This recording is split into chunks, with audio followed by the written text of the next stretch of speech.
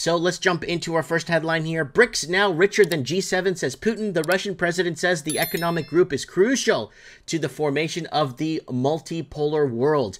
The BRICS nations have overtaken the G7 states in terms of the purchasing power parity, PPP, of their populations. Russia President Vladimir Putin said on Monday in an interview with China and the media group. And he went on to say, as for BRICS, at the time of the summit in Johannesburg in August, the ratio of the economies of the G7 countries and the BRICS countries was already in favor of BRICS in terms of purchasing power parity, Putin said.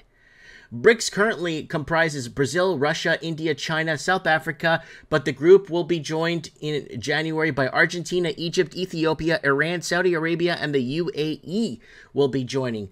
The G7 club of industrialized and developed countries consists of the US, Canada, UK, France, Italy, Germany, and Japan. So that's very interesting how this was all formulated after World War I. The formulation started.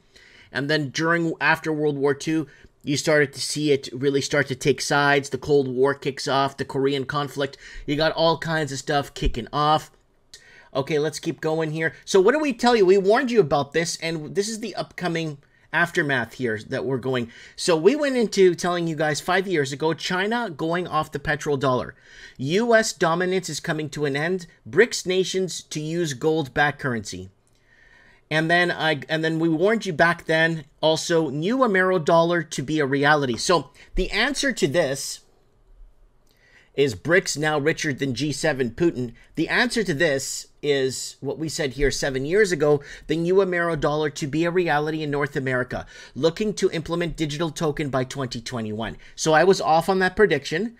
But my opinion, US dollar becomes de-dollarized. Brazil is abandoning the US dollar.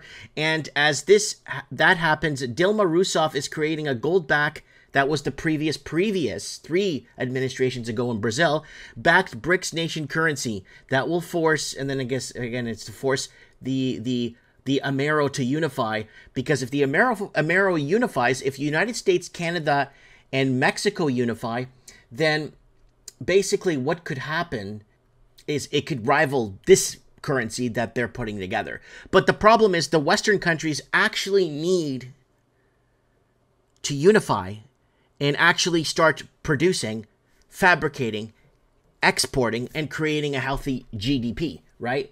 So there it is right there, folks, for you guys. And we talked about oil wars ahead via BRICS. They are working towards a fake energy shortage, refinery closures ahead 5 years ago.